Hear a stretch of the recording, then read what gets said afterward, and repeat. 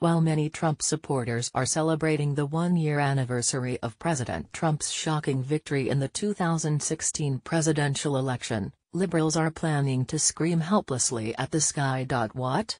Yes, according to Facebook events being planned all over the United States, liberals will be screaming helplessly at the sky to express their anguish and depression over the defeat of Hillary Clinton at the hands of President Trump a year ago. Really?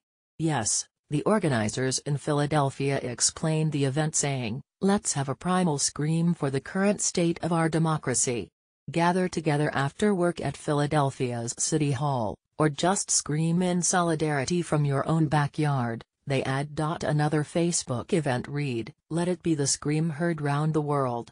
Wherever you are, whatever you are doing, at precisely 6 p.m. Eastern, 3 p.m. Pacific, let it out." Some videos have already been posted on social media, like these from Philadelphia.